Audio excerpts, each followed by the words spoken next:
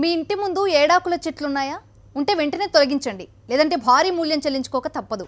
నీడనిచ్చే చెట్టే కాదా అని వదిలేశారో అనారోగ్యం పాలు కాక తప్పదంటున్నారు పర్యావరణ నిపుణులు. గ్రీన్ విశాఖ పేరుతో ఏడాకుల చెట్లను ఎడాపెడా నాటుతుండటంపై ఆందోళన వ్యక్తం చేస్తున్నారు. తస్మాత్ జాగ్రత్త అని హెచ్చరిస్తున్నారు.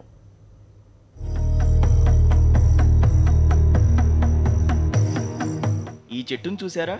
దీని పేరు ఏడాకుల చెట్టు. ప్రతి రెమ్మకు ఏడాకులున్నాయి. అందుకే ఈ చెట్టును ఏడాకుల పాల చెట్టు, సప్తపర్ణి అని పిలుస్తున్నారు. ఇంగ్లీష్లో అయితే డెవిల్ ట్రీస్ అని పేరు. పేరుకు తగ్గట్టే మానవాళి పట్ల ఇవి డెవిల్ ట్రీసే అంటున్నారు నిపుణులు. ఈ చెట్ల పెంపకానికి నీరు ఎక్కువ అవసరం లేదు. అంతేకాదు తక్కువ సమయంలో ఏపుగా పెరుగుతాయి. అంబ్రిల్లా ఆకారంలో అందంగా కనిపిస్తాయి. అందుకే హుదూద్ తుఫాన్తో నామరూపాలు కోల్పోయిన విశాఖను గ్రీన్ సిటీగా మార్చేందుకు ఈ చెట్ల పెంపకంపై దృష్టి పెట్టింది వుడా. నగర సుందరీకరణ పేరుతో విశాఖ వీధుల్లో జాతీయ రహదారికి ఇరువైపులా లక్షల సంఖ్యలో ఏడాకుల చెట్లను నాటేస్తున్నారు. అయితే ఈ చెట్లలో ఆందోళన కలిగించే విషయాలే ఎక్కువగా ఉన్నాయంటున్నారు శాస్త్రవేత్తలు. ఈ చెట్లు జనం ఆరోగ్యంతో చెలగాటమాడతాయని హెచ్చరిస్తున్నారు.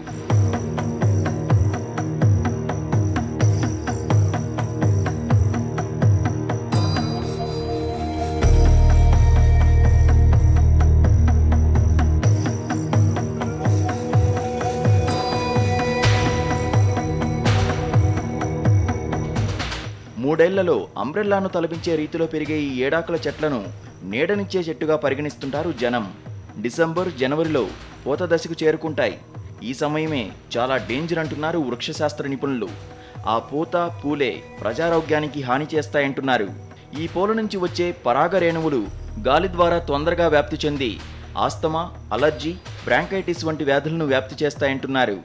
మామూలుగా మొక్క పచ్చగా ఉండి త్వరగా చక్కగా పెరుగుతుంది. పెరగడం వరకు పర్వాలా, మంచి నీడిస్తుంది, అది ఇస్తుంది. కానీ దీంతో ప్రాబ్లమ్స్ ఏంటంటే ఈ ఫ్లవరింగ్ సీజన్లో 2-3 నెలలు ఫ్లవర్స్ అన్నీ కూడా గుత్తులుగా వచ్చేస్తాయి. వాటి నుండి వచ్చేటువంటి పోలెన్ గ్రెయిన్, పిప్పుడు రేణువులు మనకి మనుషుల యొక్క ఆరోగ్యానికి హానికరం. ఇవి శ్వాసకోశ వ్యాధులు, తర్వాత అందులో ఉన్నటువంటి శ్వాస నాళ వ్యాధులు, ఇవన్నీ కూడా ఈ పిప్పుడు మూలాన కలుగుతాయి. అందువల్ల ఇది మంచిది కాదు. నివాసాలకు దగ్గరగా ఈ మొక్కలు వేయడం మంచిది కాదు.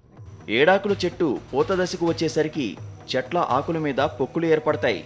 ఈ పొక్కుల్లో గాల్ అనే క్రిమి దాగి ఉంటుందని, ఈ క్రిమి ఆకు కింది భాగంలో గుడ్లు పెడుతుందని, వాటిలో విషవాయువులు ఉంటాయన్నది లుధియానా వ్యవసాయ విశ్వవిద్యాలయం శాస్త్రవేత్తల పరిశోధనలో వెల్లడైంది. అందుకే లుధియానా మున్సిపల్ కార్పొరేషన్ ఈ చెట్లను నిషేధించింది కూడా. తాజాగా దేశ రాజధాని ఢిల్లీలోనూ ఈ వృక్షాలను తొలగిస్తున్నారు. కానీ విశాఖలో ఈ చెట్లు కాలుష్య నియంత్రణ మండలి కార్యాలయం చుట్టూ అల్లుకుని పెరగడం అధికారుల అవగాహన లేమికి నిదర్శనంగా కనిపిస్తున్నాయి. ఈ చెట్లకి గాల్ అనే ఒక క్రిమి ఆ చెట్ల ఆకుల్ని అది ఆశిస్తుంది. ఆశించిన తర్వాత ఆకులన్నీ కూడా అది పెరుగుతున్న కొలది అవి కొంచెం బొబ్బల్లాగా చెట్ల మీద, ఆకుల మీద బొబ్బల్లాగా వచ్చేసి దాని నుంచి చాలా ఒక దుర్వాసన వెలువడుతుంది. ఆ వచ్చే రసాయనమైన వీటి వల్ల చిన్నపిల్లల్లోని పెద్దవాళ్ళలో కూడా ఈ శ్వాసకోశ వ్యాధులు విపరీతంగా పెరిగిపోతాయి. ప్రత్యేకంగా ఆస్తమా రోగులకి చాలా ప్రమాదం అది. ఇప్పటికే దాని తాలూకా ఫలితం లూధియానా ప్రజలు అనుభవించారు.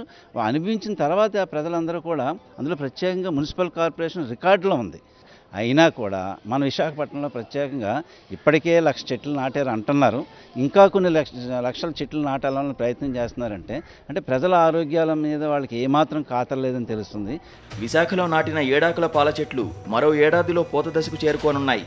ఇప్పటికైనా గ్రేటర్ యంత్రాంగం కళ్ళు తెరిస్తే బాగుంటుందని నిపుణులు అభిప్రాయపడుతున్నారు.